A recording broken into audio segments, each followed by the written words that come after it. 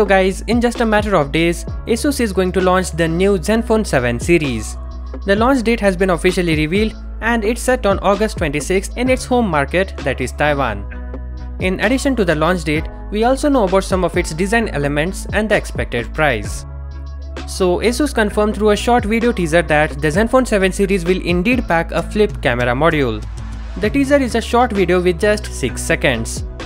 The video shows the front of the Zenfone 7, which is plain and does not have a notch or punch hole, so that's a great news. And as I've said in my previous video, the company will unveil two smartphones this year in the form of Zenfone 7 and Zenfone 7 Pro. The first is said to come with a vanilla Snapdragon 865, while the latter will ship with Snapdragon 865 Plus variant. The latter variant was spotted on Geekbench benchmark, confirming a variant with 8GB of RAM and Android 10.